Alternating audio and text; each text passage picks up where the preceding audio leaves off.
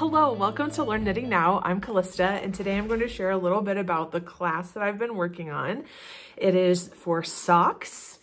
It's probably been the most recent clothing item that I've learned to knit, but I have knit a lot of socks because they are very addicting.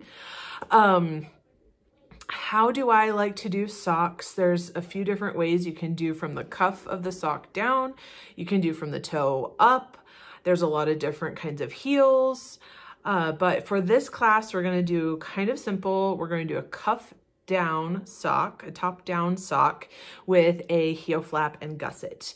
That is pretty standard way to do socks. What is going to be a little bit different is we're not going to be following a pattern exactly. I am very much a person that likes to have kind of a recipe situation, and I read several different patterns and then decide what I'm going to do. But what that allows us to do is, number one, make a sock that's going to fit you, because we're working off your measurements or the measurements of someone else. If you're knitting socks for them, you will need measurements for their feet, and we're going to go through all of that in detail. And then you can also use whatever weight and needle size you want that's appropriate for the weight. So I'm going to have a separate video to go over that kind of a pairing for what kind of yarn you have, what kind of needle you should probably look at. So we will be knitting a gauge swatch. I know that that is not always everyone's favorite thing to do. It's not always my favorite thing to do, but it is going to make a sock that fits you when we're done.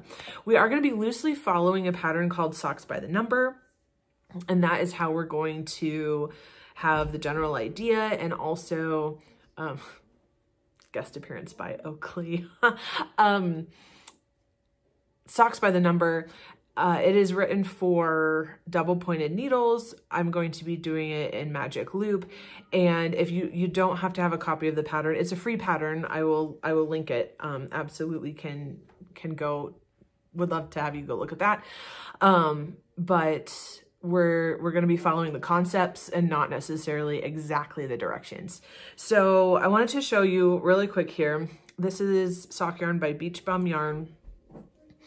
I made this an ankle sock. You're going to be able to choose how long you want to do your leg.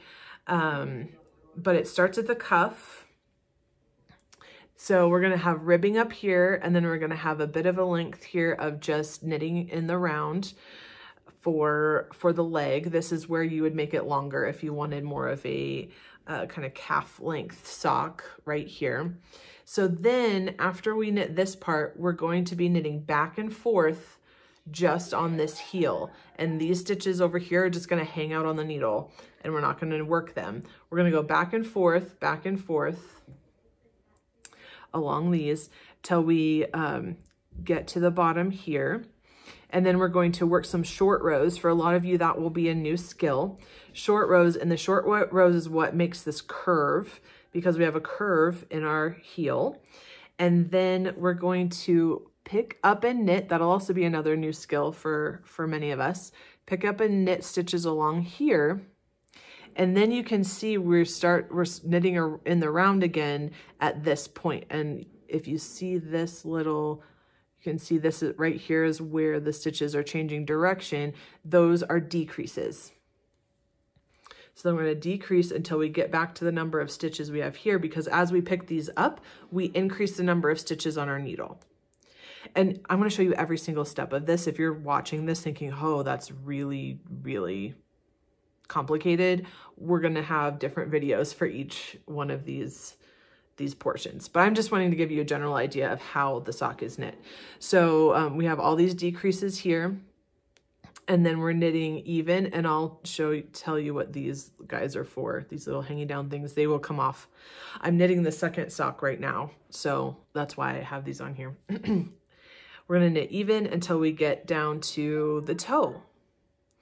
And then we're going to be grafting stitches or doing Kitchener stitch, which will be a new skill for most of us also. So we have a number of new skills we're going to learn here, and it's going to be a whole lot of fun. Socks are one of the things that I said, I'm never going to do socks. They're too complicated. And it really is a matter of taking it one step at a time, one row at a time, and kind of submitting to the process a little bit. One thing, if you're looking for yarn with a heel flap and gusset type of sock, you may want to steer clear of striped yarns like this one is if you don't like how it's different right here.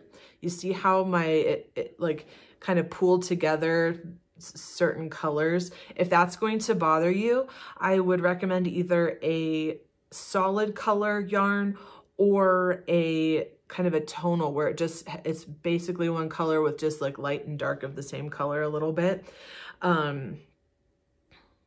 so that you will avoid this. Some people care deeply, some people don't care at all, but if that's you, that it matters to you, then I would recommend not doing a striped yarn for that. So looking forward to having you over with this class. It's gonna be so much fun. We're gonna have socks at the end of it, and I can't think of a better way to spend a few days knitting a pair of socks.